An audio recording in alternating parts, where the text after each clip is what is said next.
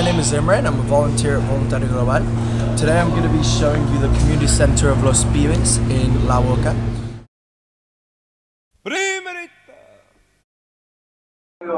Algo sobre el Comedor Los Pibes. El Comedor Los Pibes se fundó en 1996.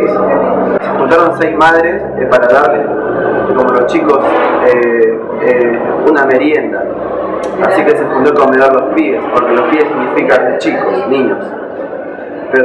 Pero también con el tiempo hubo más así como problemáticas, así que se consiguió un espacio más grande en donde hoy en día hay como muchos temas varios. Vamos a ir como área por área. So first I'm going to show you the soup kitchen. Basically what we do here is we distribute food to the community. Anyone, whether it's children from the schools from around the area or families who just need help with alimentation, they come here and we cook for them.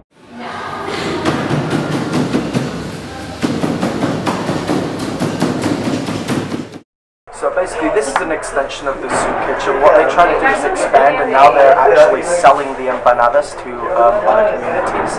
And the resources, the income that they receive, they distribute in the cooperative and help reinvest into the community. So it's going to be a bit long.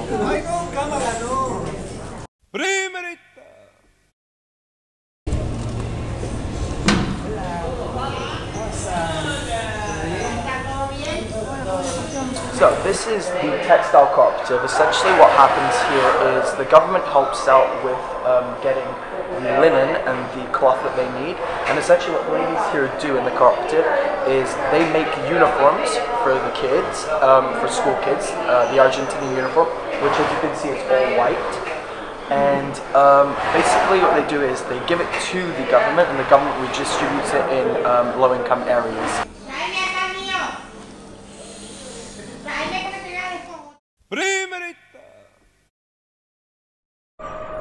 This is where I volunteer with anyone from the community who needs English lessons.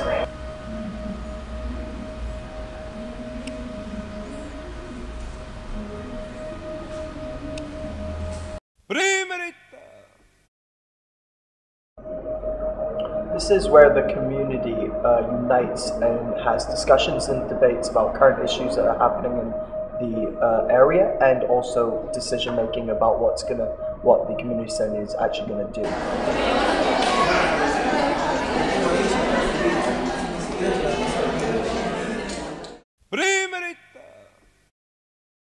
This is the radio station where people from the community basically are allowed to express their opinions. Se fundó ya hace como 2 años con el fin de también dar voz como a la gente que nunca tuvo voz propia. Así que por eso nosotros también compartimos también acá la radio con muchos centros comunitarios, con muchos vecinos, para que ellos cuenten lo que viven. Porque siempre los medios, si nos bajan una información así que no es cierta. Así que la verdad es que hay también acá cosas malas, pero también hay la verdad es que muchas cosas buenas, como el arte, la cultura, la lucha por dignidad. Así que no es solamente La Boca como un barrio malo, como peligroso.